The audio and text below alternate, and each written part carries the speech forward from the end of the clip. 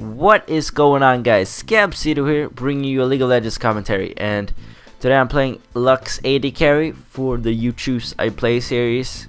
And if you don't know what that is, it's basically, it's pretty self-explanatory, really. You choose I play, you choose a lane, and a champion, and a playstyle, and I play it if I like the idea or if it gets a lot of suggestions. So Lux AD carry was suggested by someone last time, and it was quite a while ago I did this. And if you're wondering why I haven't uploaded video in a while, it's because I've been it's because this mic is just my microphone is messing up. It's because I've been on a cruise in 3 countries, in a couple of cities. We're gonna get 2 kills here thanks to Rengar. I lost my point here. I was trying to say that I've been in 3 countries, and the boat started in Italy, in Venezia, which is like a city on water. If you haven't heard of that, you probably heard of that, but Google it if you haven't. It's pretty cool. The boat started there, and it went to we were in several cities in Greece and Croatia, and some of those cities were, if I remember right, Mykonos. I don't know how you pronounce that in English. That's how you pronounce it in Swedish. But Mykonos was an island, and if I can, Corfu, I think Corfu was one island or one city, place, whatever. I'm not good at geography, but and then it went to this is not in order, by the way. It started in Venezia, but I can't remember the order.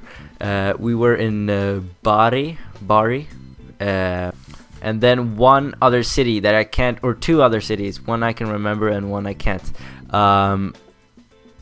I used to call it, if you watched Lord of the Rings, there's a city called Minas Tirith. It's like I think it's the city I'm thinking of, but it's like everything's white in that city. Like there's a bunch of buildings and everything's white, and so that it kind of reminds of this city because everything was white.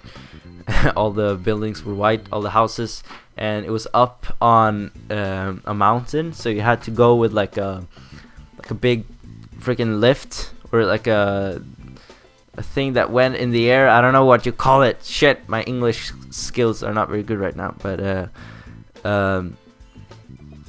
I was very scared during that trip because I'm afraid of heights. But you had to go up on that mountain in a lift thingy, and yeah, so I can't remember what was it called. Damn it, I need to look it up right now. Wait, I'm gonna Google it. Sorry.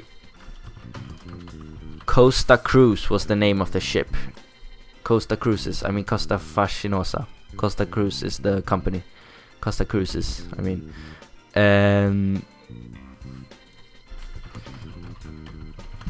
So I'm gonna Google and just find all the destinations here. So I actually found all the destinations here in order, I think. So it starts in Venice, as I said, then Bari, Corfu, Mykonos, and then Santorini, which was the city that looked kind of like, or was it Mykonos? I can't remember, but I think it was Santorini that looked a bit like some Lord of the Rings city. And then it was Dubrovnik, where they actually filmed Game of Thrones. If you've watched Game of Thrones, you probably know of King's Landing, where King Joffrey, or all the kings live, and basically where the castle is, basically where everything is done, where everything happens in Game of Thrones. They are in King's Landing a lot. Oops, I messed up my mic again. Sorry. But they're in King's Landing a lot. That's where the king lives, as I said, and they actually filmed that in Dubrovnik, and I didn't know that until I came there and saw. It was actually pretty random because I saw a sign of an audio tour somewhere, which guided you through where they film all the filming locations and things like that, I guess. And it was weird because that was the only that was like, it was like one sign to a place where you could buy an audio tour, and that was the only thing that I could that gave me the information that they filmed Game of Thrones in Dubrovnik. So that was pretty weird, but I guess a lot of tourists are attracted there because of that. Check this play out. Hecarim is really fed. We're just gonna, I think we're gonna kill them.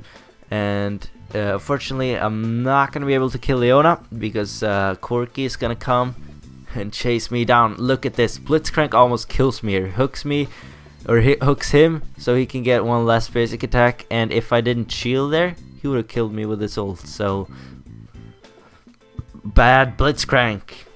Stupid Blitzcrank almost killed me there if it wasn't for my shield and for my luck. So you can actually leave a comment if you have watched Game of Thrones, and I can actually show you some pictures now of the some that I took from the time we were in Dubrovnik, and it was pretty unfortunate because we couldn't actually go up. I wanted to go up on the castle and watch it from there. It cost some money, but we could have done it if we had more time, and we actually had the time. But my family wanted to be in they wanted to have so much time over to be sure that we would catch the boat and they wouldn't leave us. So we had like half an hour when we came to the boat before you had to be there.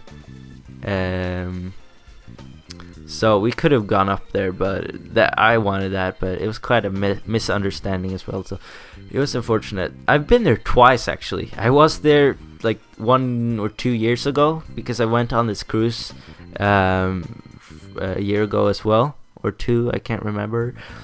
But and I was in the city, and I'm not sure if I watched Game of Thrones back then, but I didn't know. I hadn't heard anything about that they filmed the series there, but I was surprised when I saw that sign. That was just crazy. Then I can't even speak. I found a Wi-Fi hotspot where I could connect my phone and just Google the places where they filmed it, because Game of Thrones is like supposed to be like medieval times, like long time ago, and or not long time ago, but to make it look it looks kind of old. Look at this escape. This is just sick. Poor Hecarim, man. But it's supposed to look kind of old and knights and all that. So they've done a lot in computers as well, as they do with every series. Basically, they film somewhere. It doesn't look exactly like it does in real life. Some places look like that, but I mean the castle in the actual series, it looks like they have kind of lifted it up so it's a bit higher, and there's a big tower in the middle of everything as well, which isn't in the actual town in real life. But of course they will make enhancements and things to make it look better. Hecarim and everyone is gonna go for a crazy turret dive here to kill me in an attempt to kill me, and they're gonna succeed. Fuck. But Hecarim is gonna be really lucky. He's gonna get away here, I think. But still, we're gonna win the team fight. And they're chasing Hecarim. Can they kill him? No, but a wild Corky appears from nowhere. I have no idea what he's doing. He's flashing. He's walking in different directions. He's wasting his heal. Like that would help? No, it wouldn't. Corky, you stupid dumb shit. In top lane, farm is just stacking up and Rumble is pushing the turret. Akali and me is gonna chase her down. I'm just taking the farm, but she's gonna be able to kill him. And in bot lane, they're dying like flies, and I'm gonna push the turret here because I can see that their team, or not their team, but oh, remember this, I actually use my heal here, which I thought, is it really necessary? But I thought, okay, I'm gonna use it because so many times I think that, okay, I might be able to get out of this without using my summoner, so it might be a waste.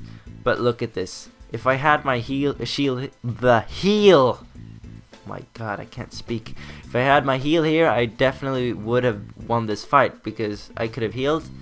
Then I would have 1 extra second to shield myself, and I would get everything off cooldown, and I would have been able. I don't even need cooldowns. I could have just used my auto attacks. I forgot that I was AD carry Lux. Keep forgetting that. It's quite weird, but it actually works. It's pretty decent. But if I would have done something differently there, I would have tried to not use my heal not use my heal in the first situation, because I don't know if that was quite necessary.